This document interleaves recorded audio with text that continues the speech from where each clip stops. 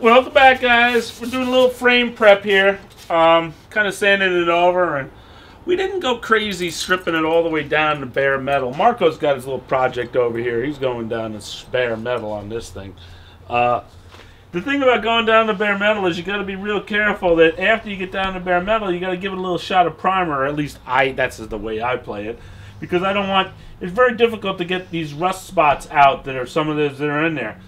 And I don't know. I just don't see going down to the absolute bare metal if you don't have to. This frame wasn't too bad after she cleaned up and whatnot. We kind of gave it a little sand, a little rough down on the gloss. We got all the stickers off of it. We got all the crap off of it. And we cleaned it down, and then we decided that we're going to give it a little spot sand. And that's what we did. We took out where some of the chips were. You know, you give it a little sand where that feathered it out, you know. Yeah, at that chip you might get down to the bare metal, but you feathered it out so that, you know, you can see here, you still see it, it's red. You can see in here is red.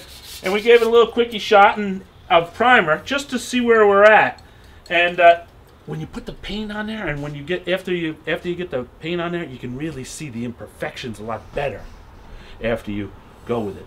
So we're about ready to wipe her down. I've kind of gone over it as much as I can. I'm, you know, really fine-tooth combing it, giving it a little shot. I'm using some 100 spray paint, 100 grit.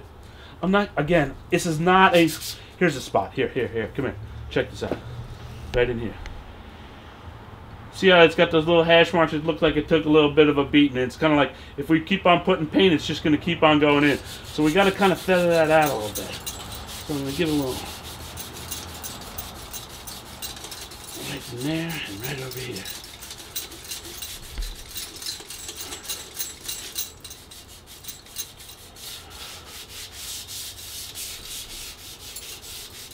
Smooth it out. That looks pretty good. We got a lot of grease on here too, so we got to clean her up. And we're good to go, man. We're going to be ready to go with the next coat of primer, which is probably going to be a finish coat. And then we really want to clear coat this thing? Oh yeah. Clear just coat. To seal it off. Clear coat the poop brown. Oh yeah. Okay. Everybody likes a glossy poop. There you have it, guys. I hope you guys are enjoying this restoration of this Hampton Cruiser Classic. We're having some fun with her. Tune in next week. New episode of the Bike Man for You. I want you to never fear, guys. The Bike Man for You is here. In the urban Bike Man for You, all of these bikes kind of caught my eye. I like it. You want to know where to go, obviously. Tour. I don't like that text.